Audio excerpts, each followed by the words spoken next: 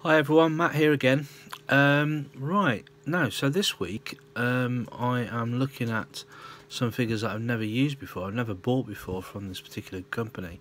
Sorry I've not been uploading any videos lately. I'm a teacher by profession, and it's been a bit crazy over the last few weeks with I spend pretty much all day in front of a monitor doing remote lessons and preparing resources and things like that for students. So yeah, it's been a bit intense to say the least over the last few weeks online. So hopefully though, it's now half term and I can get some videos done and get some stuff painted up and finished off. I've got a load of Byzantines that I'm trying to finish at the moment. I will get those finished this weekend, and then I'll show you what I've done with those so far.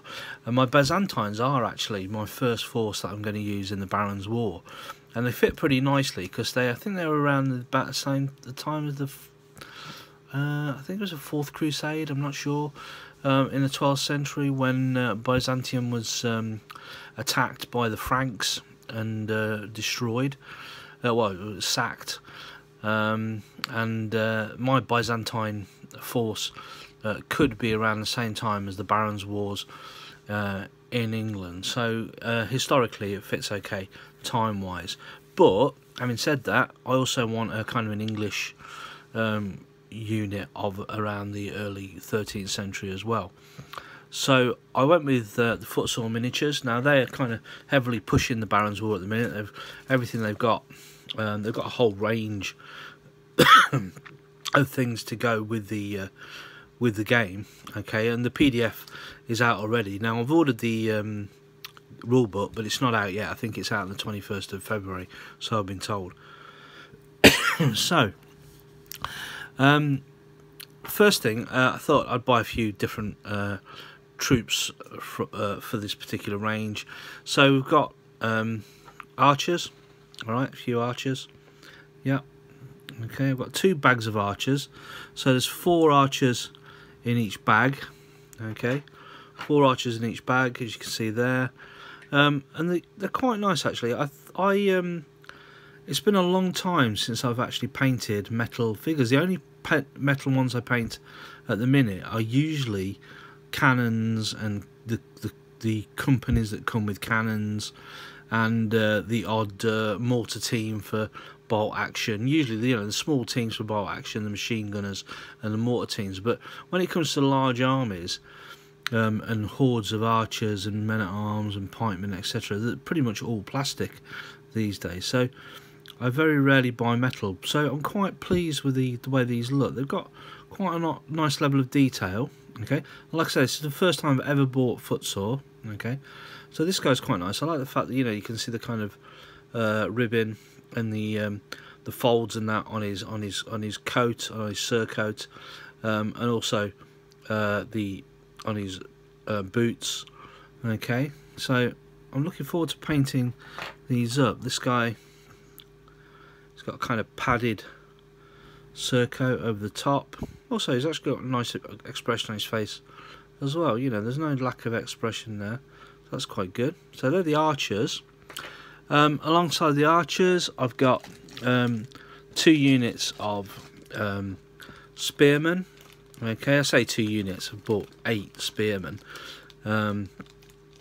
So looking forward to painting those up. Let's just take a quick look at those guys. Just crack one open. I'm expecting the quality to be the same across the board.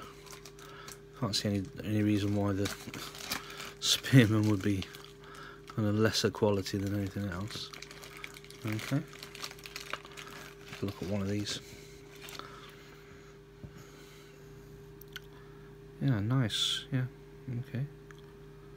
Yeah, he's got a little tear in his tabard. That's quite nice actually. Nice touch. Chainmail,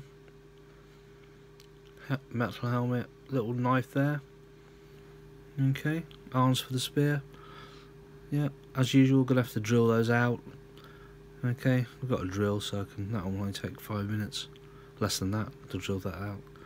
Okay, and the spears come with them. They've got the spears.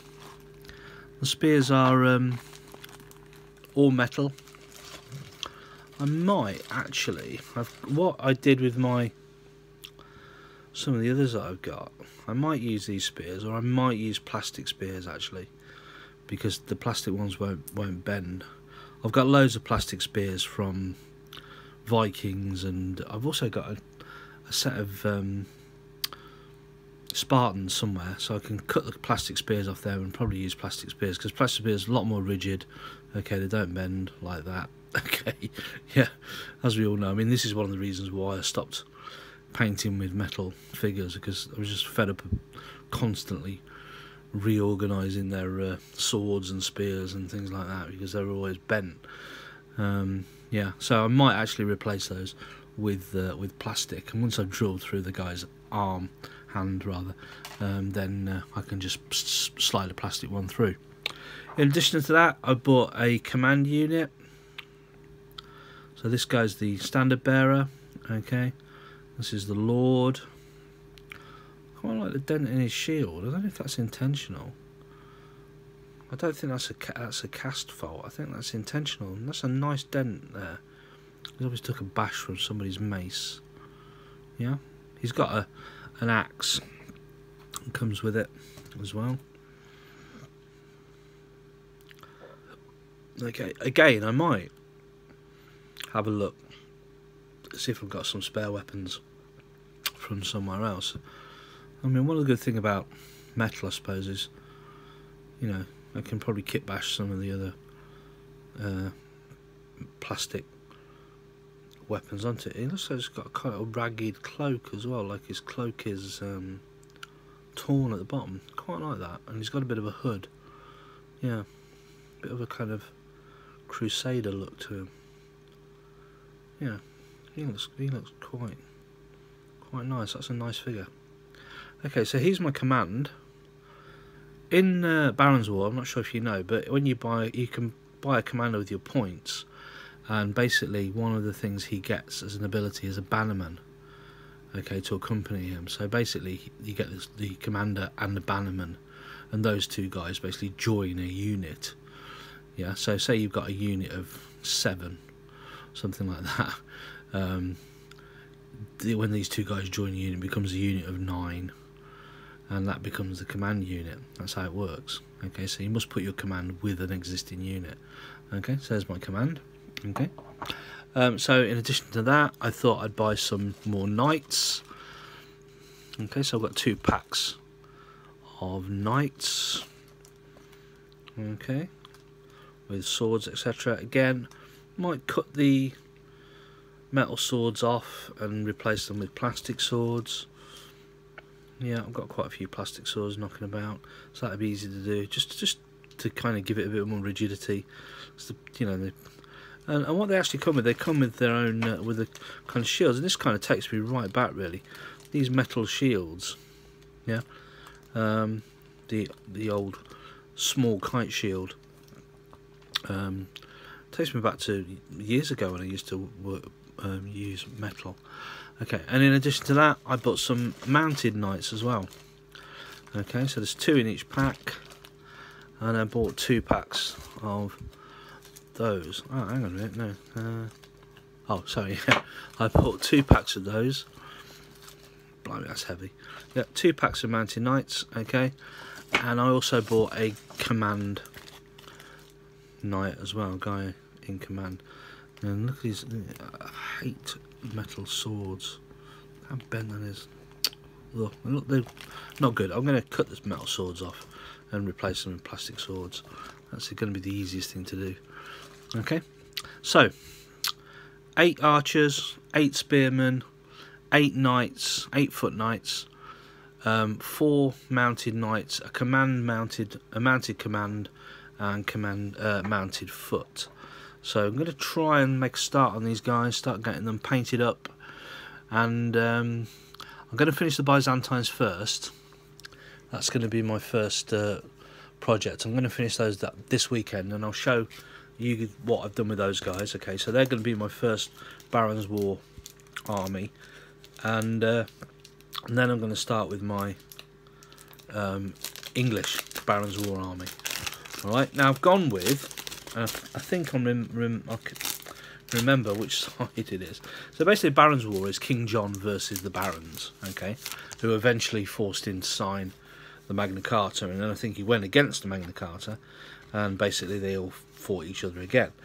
Okay, so I've gone with the opposing side, the Barons.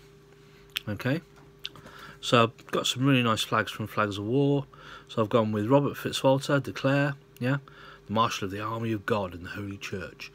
He's basically opposed to King John, yeah, okay, and another Baron in opposition, the heir of Arundel, William de Albany.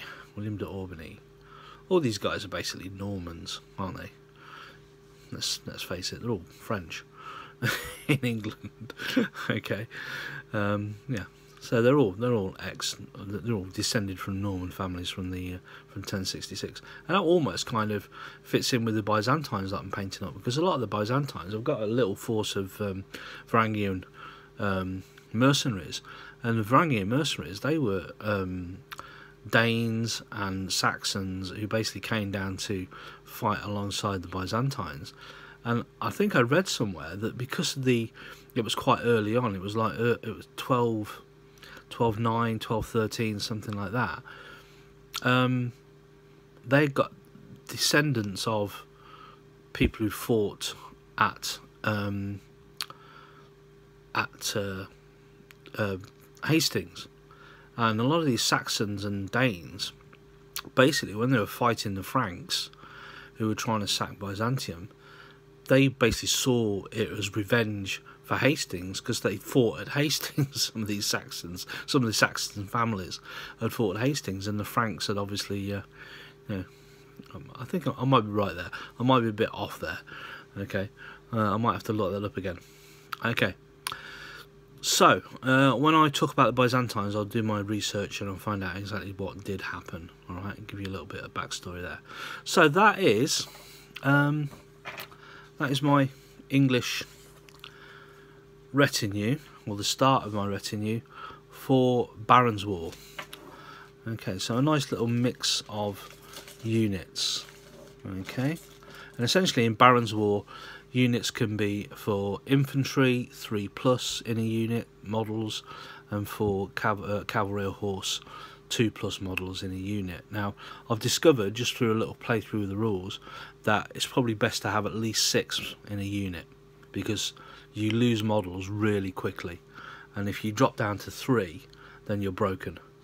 Okay, well, you got a really good chance of being broken. I can't remember which, but 3 is really bad number, so you don't want 3, you want multiples of 3 really. 6, 9, 12 is probably about right. So I'm going to try and put the archers and others into groups of 6, which will leave me a couple spare, but that's fine, I can always buy more. Right guys, so I'll get back to you on Sunday, and I'll give you a big, or maybe even the end of tomorrow, and I'll give you a big update on the Byzantines. Okay, stay safe, bye for now.